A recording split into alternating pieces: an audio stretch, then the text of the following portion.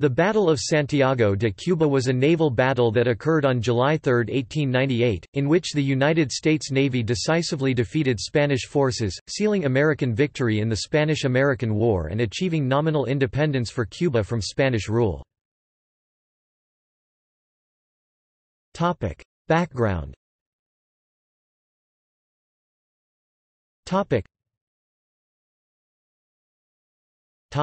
Preliminary context.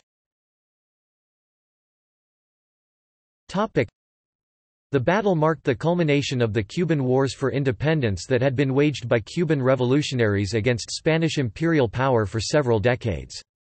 The United States had political, economic, cultural, and ideological interests in Cuba.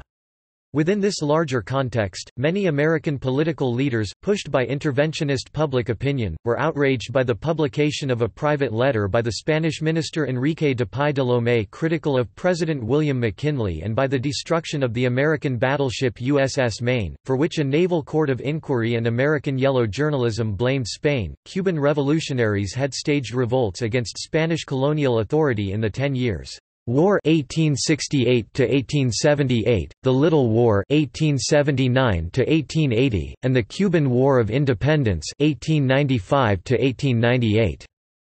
During the latter, Spanish General Valeriano Weyler established a policy called reconcentration, in which Spanish forces gathered Cubans who lived in the countryside and centralized them in camps where they could be monitored. As a consequence, many Cubans died of disease and malnutrition. With outrage over Weyler's seemingly brutal policy and sympathy with the Cuban struggle building, American public opinion pushed for war with Spain after the publication of the de Lomé letter in February. Enrique de Pay de Lomé was appointed the Spanish minister to the United States in 1892. In this capacity, it was his duty to refrain from allowing his personal beliefs to intervene with his public duty to support peaceful diplomatic relations between the United States and Spain. However, a letter that expressed his opposition to McKinley's foreign policy decisions was exposed and the New York Journal translated and printed the letter. Many Americans considered it an insult to the nation and to the president. Although Spain apologized, on February 13, 1898, Maine exploded and sank in Havana Harbor, Cuba, 2 days later, killing 266 American sailors. After a hasty naval court of inquiry, the American press blamed Spain and accused them of planting a mine that sank the battleship. The war with Spain became known as the Correspondence War. Journalists not only wrote stories about the conflict, but took part in the fight. In 1898, the prestige of the press ran high. American society was changing as literacy rates increased. There was a new revolution of readers. As war zones became more open to the press, journalists wrote eyewitness accounts of what was happening. In an era before radio and television, newspapers were the main source of information, opinion, and entertainment for the American public. "You furnish the pictures and I'll furnish the war," newspaper magnate William Randolph Hearst declared. In New York City, where the population was about 2,800,000, the combined circulation of daily papers was about 2 million. In response to the public's outcry, McKinley took action against Spain. On April 25, the United States declared war. America claimed to have had no self-serving interest in Cuba, but some political and military leaders and imperialists did believe the war would be an opportunity for the United States to expand territories overseas and to demonstrate its increasing naval power against a weak foe. Moreover, the United States sought to expand economic ties with Cuba for its resources in sugar and tobacco, all of which influenced America's decision to intervene. It was evident that gaining territories across the globe would increase the strength and influence of the United States and tap markets for the products of American industry. Spanish Prime Minister Praxedes Mateo Sagasta did not seek war with the United States. He did not expect victory, but he knew Spanish citizens would likely revolt if he conceded to American demands in Cuba. Meanwhile, Spanish naval leaders tried to employ a strategy where they would not win the war outright, but rather resist the U.S. Navy as much as possible. On May 1, 1898, American and Spanish naval forces met in the Philippines at the Battle of Manila Bay, which resulted in a decisive victory for the United States. The Spanish government sent their fleet under Admiral Pascual Cervera y Tapete to defend Cuba and keep an open line of communication with the Spanish garrison there. Cervera opposed this strategy. He believed his squadron lacked the strength necessary to engage the American squadron, preferring instead to engage the Americans near the Canary Islands or to mount an attack against the American coast, but he was overruled by his superiors in Madrid. Cervera's own misgivings reveal the seriousness of the situation faced. It is impossible for me to give you an idea of the surprise and consternation experienced by all on the receipt of the order to sail. Indeed, that surprise is well justified, for nothing can be expected of this expedition except the total destruction of the fleet or its hasty and demoralized return. Lacking a clear strategy, the Spanish may have hoped to end the war quickly in a glorious defeat against the more powerful U.S. Navy. Spanish fleet. Before taking command of the Spanish Caribbean Squadron, Cervera had served a variety of military and political roles, retiring after a dispute with opposing politicians. However, when war with the United States broke, Cervera was recalled into the Spanish Navy and given command of the Caribbean Squadron.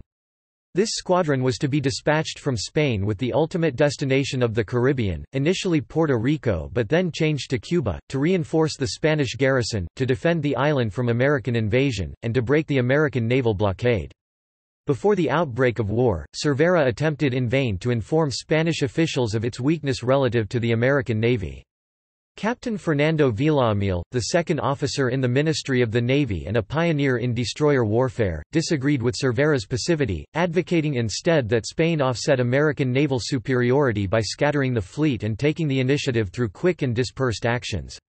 A lack of consensus between Cervera, Villamil, and the Spanish government put Spanish naval strategy in flux from the beginning. On April 29, Cervera steamed from Cape Verde.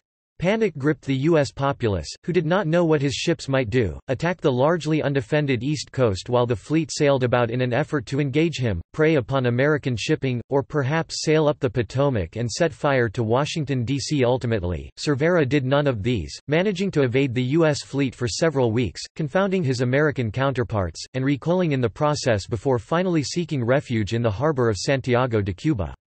On May 29, 1898, an American squadron sighted Cervera's newest ship, the cruiser Cristobal Colón, and immediately established a blockade around the mouth of the harbor. The Spanish soon found themselves blockaded closely by an American semicircle of ships about 6 miles from the Morro by day, and moving discreetly closer after nightfall. Moreover, by early July the Spanish were nearly surrounded at Santiago from the east by an advancing American army numbering some 16,000 soldiers, by 3,000 Cuban insurgents to the west, and by the American fleet to the south. The Spanish squadron consisted of the cruisers Almirante Oquendo, Vizcaya, Infanta Maria Teresa, and Cristobal Colón in addition to Villamil's destroyers Pluton and Furor. The cruisers displaced approximately 7,000 tons each, but they were not heavily armored, nor did their armament match the Americans'. With the exception of Cristobal Colón, which was more lightly armed, these cruisers' main armament consisted of two 11-inch (279 mm) guns each and a secondary armament of 10 5.5-inch (140 mm) guns. Cervera's fleet was at a further disadvantage relative to the Americans because of the condition of its ships. The breech mechanisms in many of the Spanish guns were dangerously faulty, causing jams and other mishaps. Many of the ships' boilers were in need of repair. Several ships, including Vizcaya, desperately needed bottom cleaning as they were suffering from extra drag due to fouling. The most well-protected ship in Cervera's fleet, the second-generation armored cruiser Cristobal Colón, had not even had her main battery installed and carried wooden dummy guns instead. Finally, Cervera's crews were poorly trained. They lacked experience and practice in gunnery drills, and their training had emphasized rapid fire at regular intervals in contrast to the Americans who favored more deliberate aimed fire. Relative to the Americans' fleet, which consisted mainly of modern battleships. Cervera's force was lightly armed, a result of recent budget cuts but also a naval policy that for many years favored the construction of light, swift ships to patrol their far-flung oceanic empire. With Cervera's fleet bottled in Santiago, Captain General Ramón Blanco y Arenas, the top military commander in Cuba, ordered it to sortie from the harbor along the coast westward to Cienfuegos. In Cervera's eyes, the escape from the bay seemed nearly impossible. He strongly considered fleeing under protection of night, but opted to sail by day instead to ensure the safe navigation of his ships through Santiago's narrow channel. On Sunday, July 3, 1898, Cervera, aboard his flagship Infanta Maria Teresa, led the Spanish fleet out of the safety of Santiago harbor at 7-minute intervals. American fleet. The primary elements of the American forces in Cuban waters were initially divided between two commands, Rear Admiral William T. Sampson of the North Atlantic Squadron and Commodore Winfield Scott Schley, commanding the «Flying Squadron». Although the two combined squadrons outnumbered the Spanish fleet, victory was not achieved solely by American numerical superiority. Rather, victory resulted from strategic and tactical decision-making in addition to the general superiority of the American forces. As historian James C. Renfro argues, the American victory at Santiago was, in many ways, the culmination of an ongoing process towards the North Atlantic Fleet's construction as a combat unit. The American fleet was composed of many different types of vessels. At the head of the fleet were Sampson's armored cruiser USS New York and Schley's armored cruiser USS Brooklyn. New York and Brooklyn, although only armored cruisers, were well armed for their class. New York Verg ed on the battleship. According to historian Jim Leake, Schley's flagships were powerful cruisers. The primary firepower of the American fleet resided in its battleships USS Indiana, USS Massachusetts, USS Iowa, and USS Texas. The American battleships were modern steam-powered and steel-hulled coast defense battleships all built within the decade. The oldest and least powerful of these was Texas, a near-sister ship to the famous Maine that exploded in Havana Harbor in February. These ships were armed with 13-inch (330 mm) guns and could steam at speeds up to 17 knots (31 km per hour). Off Santiago, Schley's Flying Squadron was merged into the larger fleet under Sampson's overall command. To bolster this force, Secretary of the Navy John D. Long ordered the battleship USS Oregon to sail from Mare Island, California to join the fleet in the Caribbean. The West Coast's lone battleship steamed from San Francisco around Cape Horn to Key West to join the rest of Sampson's fleet in early May, a 14,500 nautical mile (26,854 kilometers) journey completed in 66 days. The ship's armament included 4 13-inch guns, 8 8-inch (203 mm) 30 caliber guns, and 18-inch (457 mm) thick steel armor. With its 11,000 horsepower (8,203 kilowatts) engines, it was propelled through the water at a rate upwards of 17 knots. Its combined speed and firepower gave Oregon the nickname, "Bulldog of the Navy." These were clearly superior ships, observed W.J. Murphy, a sailor aboard Iowa. The United States' powerful battleships, at least according to Murphy, were what enabled the U.S. fleet to be victorious in battle. Battleships and cruisers, however, were not the only forces the Americans employed in this conflict. Other vessels included torpedo boats like USS Porter, light cruisers such as USS New Orleans, and even the collier USS Merrimack, which sank on June 3. Sampson specifically approached Lieutenant Richmond P. Hobson, the commanding officer, charging him with the task to sink the collier in the channel, in order to both blockade the Spanish fleet and to clear the narrow passage of any mines. Standoff at Santiago. Sampson structured the blockade as a semicircle at the opening of the harbor. An auxiliary ship floated around the edges waiting to be used in case a forced entrance was necessary, and a torpedo boat was stationed further off the front line. This newly developed torpedo boat was charged with guarding Sampson's flagship when he broke the blockade to perform frequent inspections, attacks, and pursuits, according to a correspondent aboard the New York. With the exception of the sinking of Merrimack, this duty proved tedious. Blockade duty off the Cuban coast was long, dull and unremitting, writes historian Jim Leake. During the day, the blockade stationed constant lookouts. During the night, a battleship shone a searchlight on the entrance of the harbor in the event the Spanish fleet attempted an escape under the cover of darkness. This chore was repeated daily for nearly 2 months. As a sailor aboard USS Gloucester put it, what at first had been a pleasure had become a duty. As long as Cervera remained within Santiago harbor, his fleet was relatively safe. The guns of the city were quite sufficient to make up for his fleet's deficiencies, and the area was well defended with sea mines, torpedoes and other obstructions. Nevertheless, Cervera was terribly outmatched. Though his ships were modern, they were too few, and their technical problems compounded his worries. The lack of refitting facilities in Santiago to assist with the repairs of the vessels in Cervera's squadron made the situation all the more desperate. For more than a month, the two fleets faced off, with only a few inconclusive skirmishes resulting. For his part, Cervera was content to wait, hoping for bad weather to scatter the Americans so that he could make a run to a position more favorable for engaging the enemy. However, U.S. land forces began to drive on Santiago de Cuba, and by the end of June 1898, Cervera found himself unable to remain safely in the harbor, and Governor-General Blanco y Arenas wanted a sortie, stating, "It is better for the honor of our arms that the squadron perish in battle." The breakout was planned for 9 o'clock on Sunday, July 3. This seemed the most logical time. The Americans would be at religious services, and waiting until night would only serve to make the escape that much more treacherous.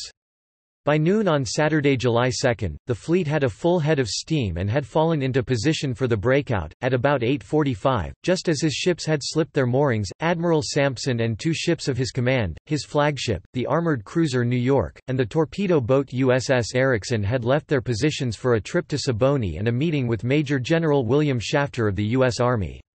This opened a gap in the western portion of the American blockade line, leaving a window for Cervera. Sampson's New York was one of only 2 ships in the squadron fast enough to catch Cervera if he managed to break through the blockade. Further, the battleship Massachusetts, and the cruisers USS Newark and New Orleans had left that morning to coal at Guantanamo Bay.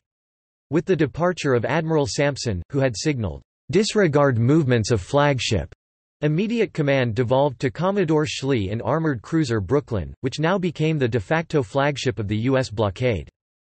Thus, the American blockade formation that morning consisted of Schley's Brooklyn, followed by the battleships Texas, Oregon, Iowa and Indiana and armed yachts USS Vixen and Gloucester. At 9:35, the navigator of Brooklyn sighted a plume of smoke coming from the mouth of the port and reported to Schley, "The enemy's ships are coming out."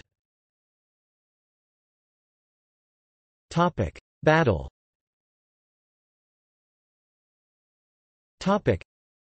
The Spanish column made its way around Cape Smith at around 9:31 am on July 3 and left the channel about 5 minutes later.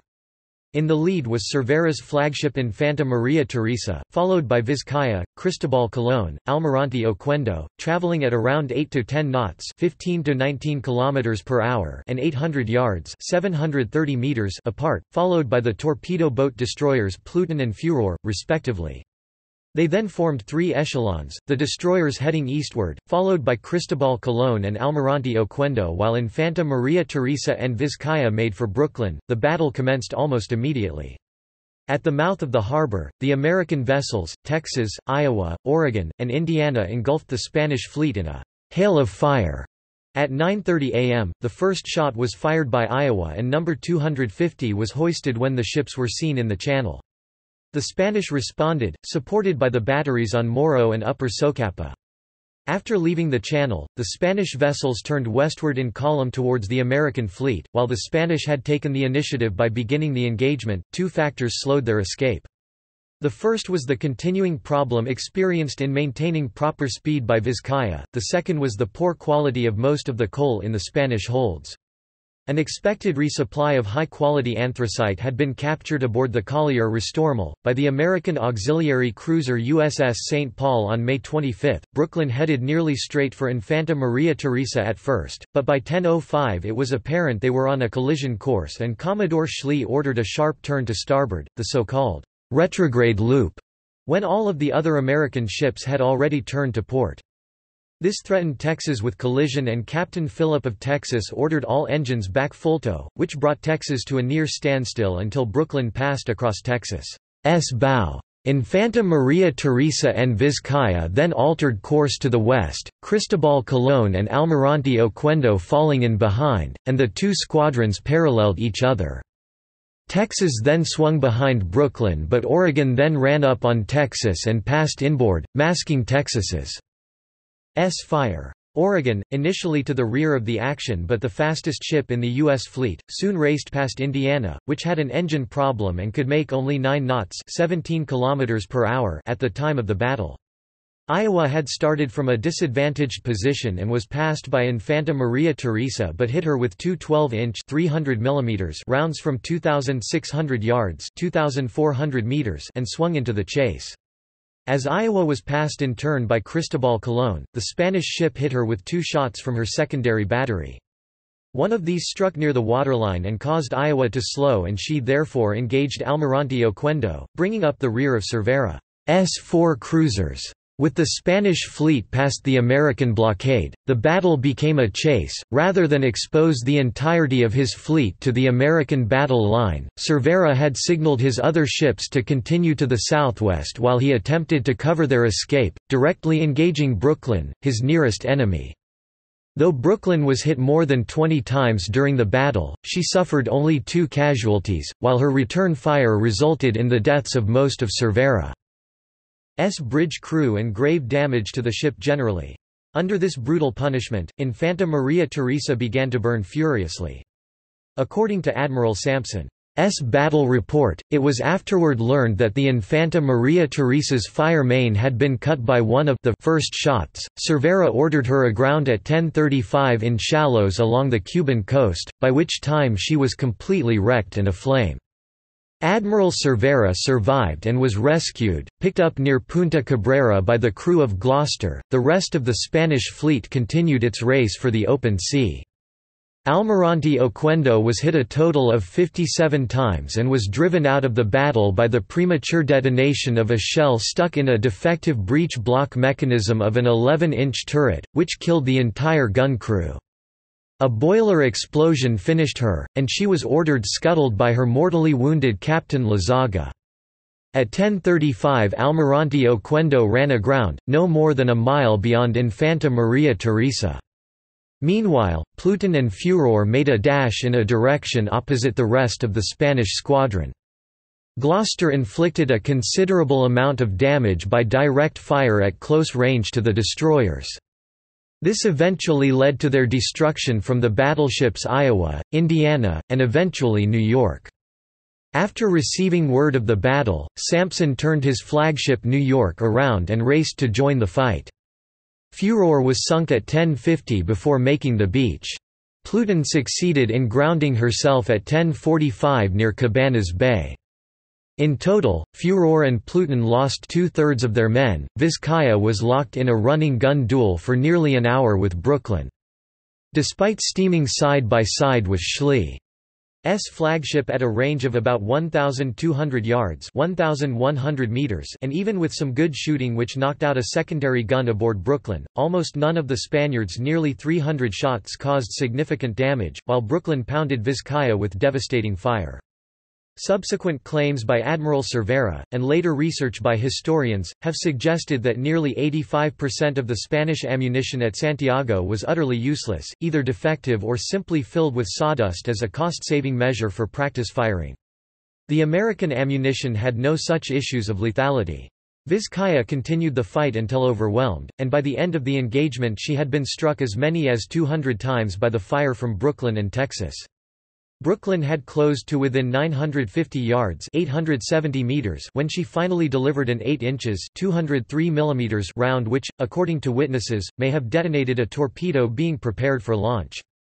A huge explosion ensued, Vizcaya was mortally wounded, and fires raged out of control, burning her reserves of ammunition that were on deck. She hauled down her flag and turned toward the Aserraderos beach to ground herself at 11:15. Schley signaled Indiana to go back to the harbor entrance and Iowa was signaled to resume blockading station. Iowa, Erickson, and Hist aided the crew of the burning Vizcaya. Meanwhile, Harvard and Gloucester rescued those of Infanta Maria Teresa and Almirante Oquendo. With flames and ready-to-explode ammunition on deck, the officers and sailors still ran into harm's way to rescue the Spanish crews. These proved to be some of the most valiant actions performed that day. While Vizcaya was under fire, Cristobal Colón had drawn ahead. Within a little more than an hour, 5 of the 6 ships of the Spanish Caribbean Squadron had been destroyed or forced aground. Only one vessel, the speedy new armored cruiser Cristobal Colón, still survived, steaming as fast as she could for the West and freedom. Though modern in every respect and possibly the fastest ship in either fleet, Cristobal Colón had one serious problem: she had been only recently purchased from Italy, and her main 10-inch (254 mm) armament was not yet installed because of a contractual issue with the British firm of Armstrong. She therefore sailed with empty main turrets, albeit retaining her 10 6-inch (152 mm) secondary battery. This day, speed was her primary defense. By the time Vizcaya was beached, Cristobal Colón was nearly 6 miles beyond Brooklyn and Oregon. At her best rate of nearly 15 knots (28 km per hour), Cristobal Colón slowly distanced herself from the pursuing U.S. fleet.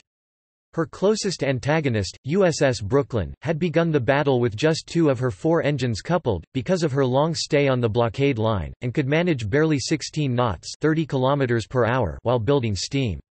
As Brooklyn ineffectively fired 8-inch rounds at the rapidly disappearing Cristobal Colón, there was only one ship in the U.S. fleet with a chance of maintaining the pursuit: Oregon, burning Cardiff coal and New York, doing 20 knots (37 km per hour).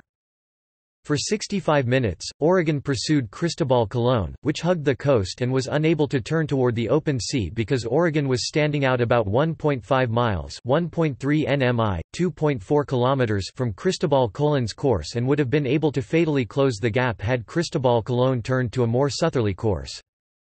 Finally, 3 factors converged to end the chase. First, Cristobal Colón had run through her supply of high-quality Cardiff coal and was forced to begin using an inferior grade obtained from Spanish reserves in Cuba. Second, a peninsula jutting out from the coastline would soon force her to turn south, across Oregon's path. And third, on the flagship Brooklyn, Commodore Schley signaled Oregon's Captain Charles Edgar Clark to open fire. Despite the immense range still separating Oregon and Cristobal Colón, Oregon's forward turret launched a pair of 13-inch shells which bracketed Cristobal Colón's wake just astern of the ship. While Vizcaya exploded at 1:20 p.m., Captain José de Paredes, declining to see his crew needlessly killed, abruptly turned the undamaged Cristobal Colón toward the mouth of the Turquino River and ordered the scuttle valves opened and the colors struck as she grounded. Captain Cook of Brooklyn went on board to receive the surrender. Oregon was in charge of Cristobal Colón's wreck and ordered to save her if possible. All of the prisoners were to be transferred to USS Resolute. Despite all efforts, Cristobal Colón was taken by the sea and sank in shoal water. As the ships of the U.S. fleet pushed through the carnage, rescuing as many Spanish survivors as possible, one officer was fished out by sailors of Iowa. This man proved to be Captain Don Antonio Ulate of Vizcaya. He thanked his rescuers and presented his sword to Captain Robley Evans, who handed it back as an act of chivalry. By the end of the battle, the Spanish fleet was completely destroyed. The Spanish lost more than 300 killed and 150 wounded out of 2,227 men, or approximately 22% of the fleet. 1,800 officers and men were taken prisoner by the Americans and roughly 150 returned to Santiago de Cuba. The American fleet lost only 1 killed and 1 wounded, the former being Yeoman George Henry Ellis of the Brooklyn. The Spanish ships were devastated by the overwhelming barrage of firepower by the Americans. Yet, according to historian David Trask, despite the overwhelming victory, only 1 to 3% of all rounds fired by the Americans found their mark. Sampson-Schley controversy.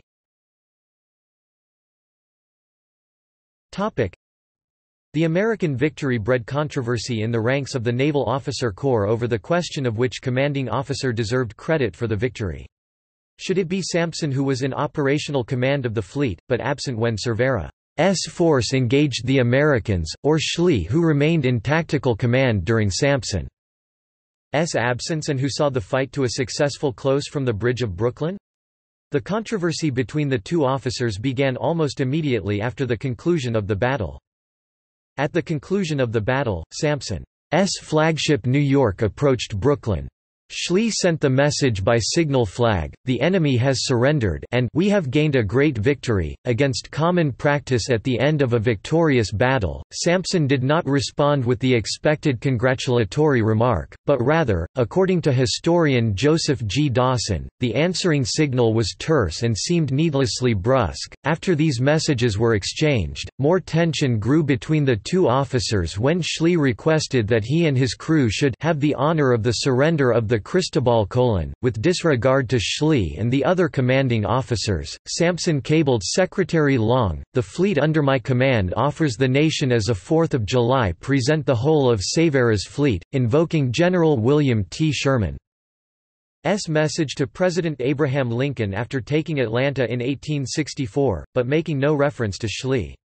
A day after the news reached the United States, the New York Times published an article with the headline, "Sampson's 4th of July Victory," expressing gratitude towards Sampson for his leadership during the Battle of Santiago. In Sampson's hometown of Palmyra, New York, a respectful 100 shots were fired for his victory. Following the newspaper headlines were interviews and telegraphs from Sampson's wife, sister, and 2 sons. Each message displayed praise and congratulations for his accomplishments in the battle. Less than 2 weeks before Sampson's battle report was due, reporters sensed that there was tension between the two officers. On July 5, Kentucky Congressman Albert S. Berry went on record in favor of Schley, declaring, "Schley is the real hero of the incident. Sampson commands the fleet in those waters, but it was Commodore Schley in command when Cervera and his fleet made the plucky attempt at escape, and it was under Schley that every one of that Spanish fleet met its destruction." While Berry still did not impugn Sampson, he believed that Schley deserved much of the credit for the American victory.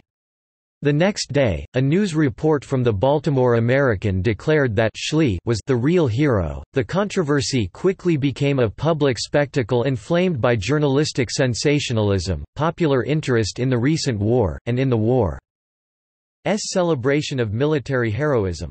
On August 9, 1898, the Springfield Republic claimed the controversy was largely a product of writers determined to get a brilliant hero out of the Santiago battle at any cost. Many journalists felt that Sampson's careful, thorough and comprehensive leadership did not fit the mold of the brash American hero in the era of Rooseveltian masculinity. Just as early motion picture makers such as Thomas Edison made films celebrating Schley's leadership at Santiago, journalists, by and large, placed Schley on a pedestal for winning the battle because he was the man standing on the bridge, leading the fleet towards the enemy and victory in combat.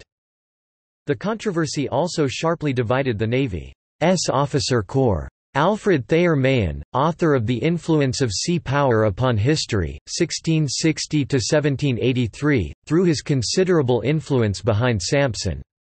He argued that it did not matter who was in command during the battle because the stringent methods laid down by Sampson brought about the ultimate victory. In Mahan's eyes, the press and the public were robbing Sampson of the credit he deserved since it was through his overall command that Schley had the means to defeat the enemy.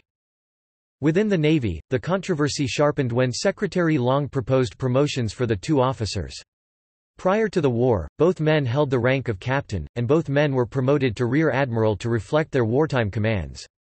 After the war, Long proposed that both officers would be promoted to vice admiral. Sampson previously ranked number 10 in the Naval Register and Schley ranked number 8. Upon promotion, Sampson would be moved 8 numbers up and Schley only 6, subsequently ranking Sampson higher in the register than Schley. Alexander McClure, editor of the Philadelphia Times, warned President McKinley that the promotion of Sampson over Schley would be a great injustice in the eyes of the public. His warning was ignored and the promotion of Sampson over Schley became permanent on March 3, 1899. Shortly thereafter, the New York Sun published an article that quoted Brooklyn's navigator, Lieutenant Commander Alban C. Hodgson, saying that Schley gave orders to turn hard a port when first met by the Spanish fleet. This turn, in which Brooklyn had nearly collided with the battleship Texas, was a key critique of Schley's antagonist, one that Sampson and his supporters had been using to construct an argument of cowardice against Schley. Hodgson asked if he meant to starboard, to which Schley replied, "No." According to this testimony, Schley apparently said, "Damn the Texas, let her look out for herself." Schley, denying any such remark, requested that Hodgson write a formal statement retracting his accusations. He pointed out that such a statement would damage the reputation of not just Schley, but of Hodgson as well. The latter complied and retracted his statement, but requested Schley write a statement explaining why he retracted his claim. Schley did not answer this request. Secretary Long grew increasingly frustrated by the issue and its detrimental effects within the service. In November 1899, he ordered that all officers refrain from discussing the matter in public. However, debate continued in private, and those against Schley were determined to destroy his reputation through a court of inquiry that would investigate Schley's actions and ultimately give credit to the appropriate officer. Schley had nothing to gain from a court of inquiry, but was forced to seek a hearing on his own accord in order to clear his name. Outraged by the publication of Edgar S. Maclay's History of the United States Navy, which Schley supporters deemed slanderous to the admiral's reputation, Schley sought and received the Court of Inquiry. A court of inquiry opened on September 12, 1901, at the Washington Navy Yard to investigate 14 charges against Schley from his search for Cervera off Cienfuegos to the conclusion of the Battle of Santiago de Cuba. Contrary to public opinion, the court concluded after 40 days of deliberations closely followed by the public and the press that Schley did not project the right image of a naval officer due to his failure to act decisively between his departure from Key West to the time of the battle. In the court's findings, Schley was criticized for his route to the battle and for possibly endangering the Texas. It also referenced the injustice to Lieutenant CMDR Hodgson when he published only a portion of the correspondence that passed between the officers about the matter. Admiral George Dewey, president of the Court of Inquiry and a so-called Schley ITE, offered a dissenting opinion. Disappointed with the court's conclusions, Schley appealed his case to President Theodore Roosevelt. The president called for an end to all public disputes. Tensions died down temporarily, but arose after the publication of Secretary Long's personal memoir, in which the former Secretary of the Navy credited Sampson fully and believed that Schley contributed little to the battle's outcome. Sampson died in 1902 and Schley in 1911, but the controversy left an internecine struggle within the Navy that, in some ways, tarnished the Navy's image after what had otherwise seemed a glorious naval victory. Aftermath.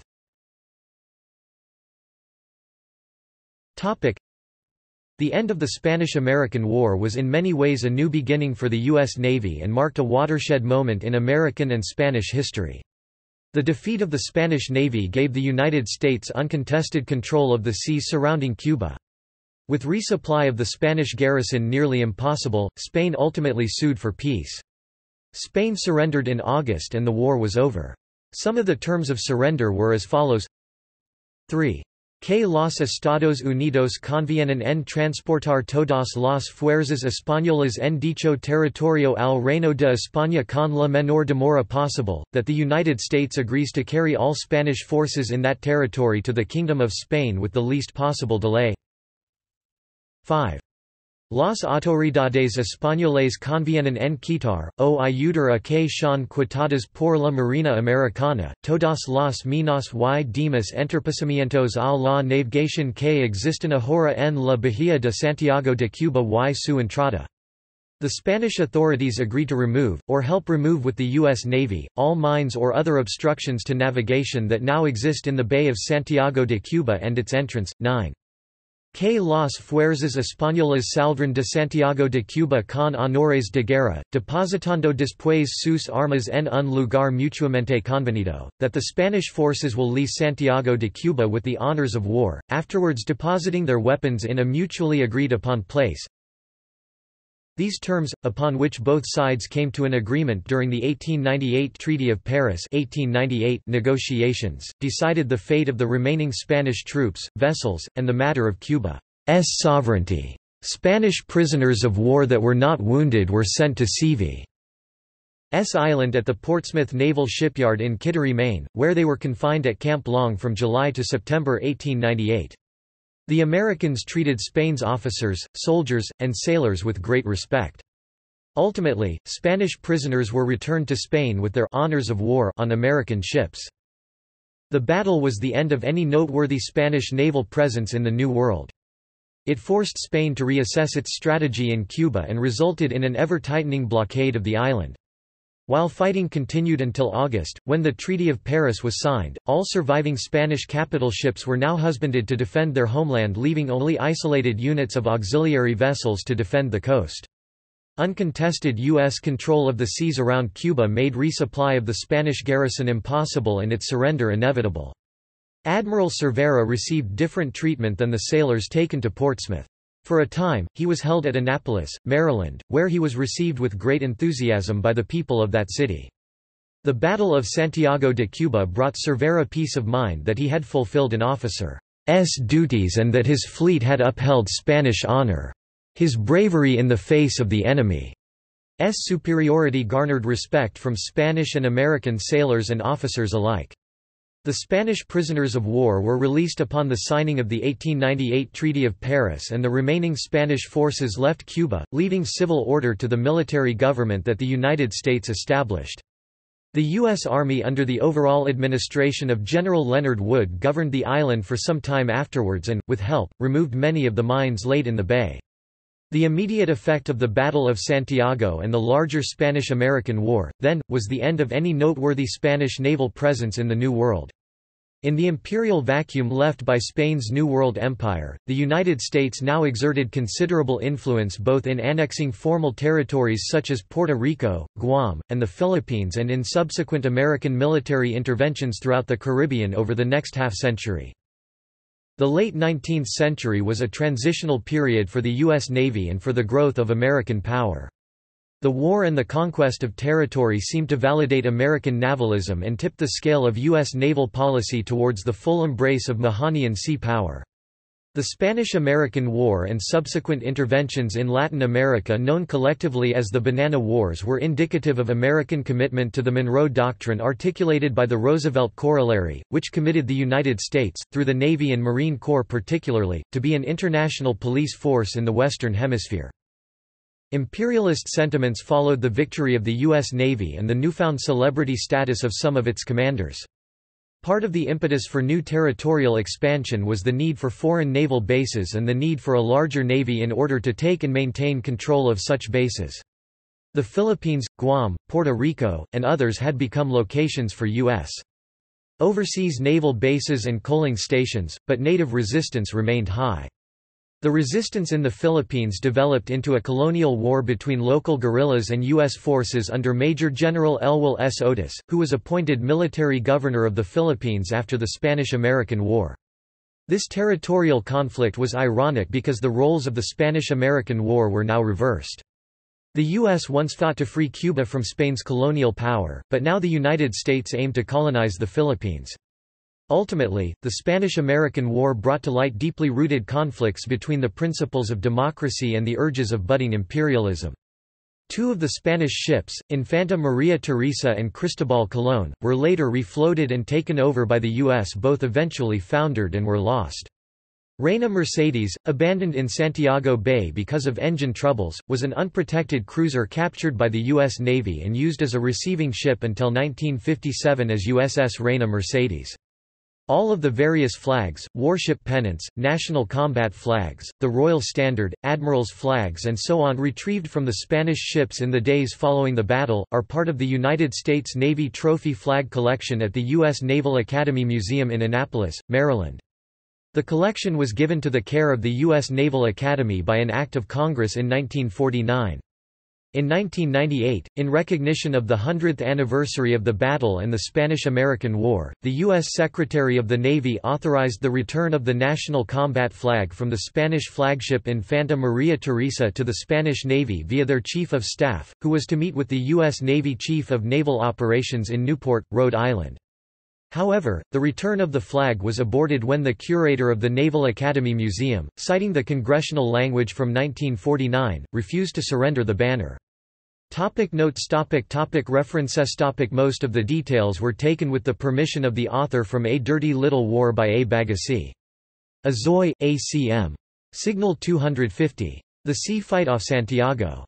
New York, David McKay Company, Inc., 1964. Bradford, James C. Crucible of Empire, The Spanish–American War and Its Aftermath. Annapolis, M.D., Naval Institute Press, 1993. Carter, Alden R. The Spanish–American War. New York, Franklin Watts, Inc., 1992. Fewer, A. B. The Spanish–American War at Sea, Naval Action in the Atlantic. Westport, Connecticut, Prager, 1995. Gannon, Joseph. The USS Oregon and the Battle of Santiago. New York, Comet Press Book, 1958. Goldstein, Donald M., Catherine V. Dillon, J. Michael Wenger, and Robert J. Cressman, The Spanish–American War, The Story and Photographs. Brassey's 2001, ISBN 978-1-57488-303-9, p. 121–136 restricted online copy, p. 121, at Google Books Good, WAM. With Sampson Through the War.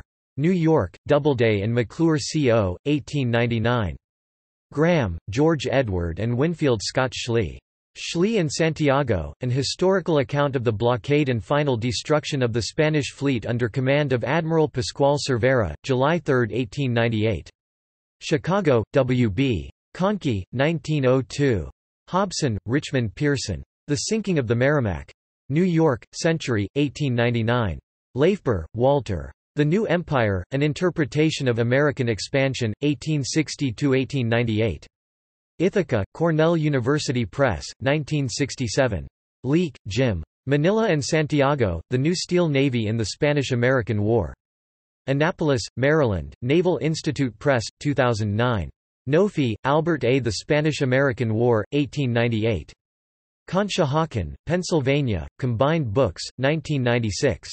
ISBN 0-938289578-8 Renfro, James C. Home Squadron, The U.S. Navy on the North Atlantic Station. Annapolis, Naval Institute Press, 2014.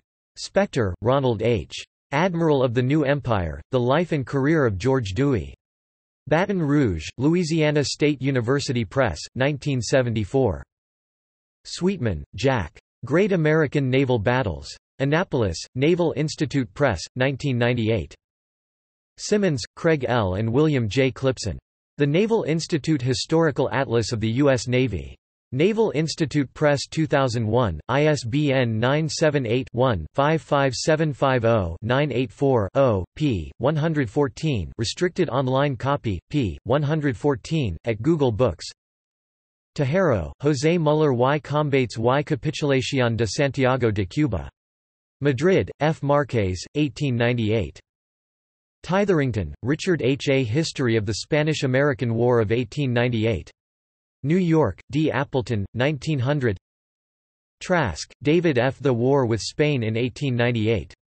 New York, Macmillan, 1981. West, Richard S., Junior Admirals of American Empire, The Combined Story of George Dewey, Alfred Thayer Mahan, Winfield Scott Schley and William Thomas Sampson. Indianapolis, Bobbs Merrill, 1948. Wright, General Marcus. Leslie's Official History of the Spanish–American War. Washington, D.C. War Records Office, 1900. External links.